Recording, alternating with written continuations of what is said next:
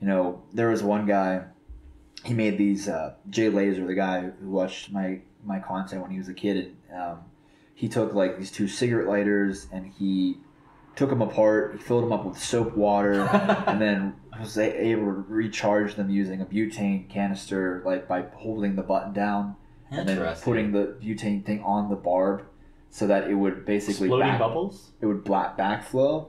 And it was just like these, and he put like a binder clip on it to press down the two lighters that were on his wrist with a piece of Velcro.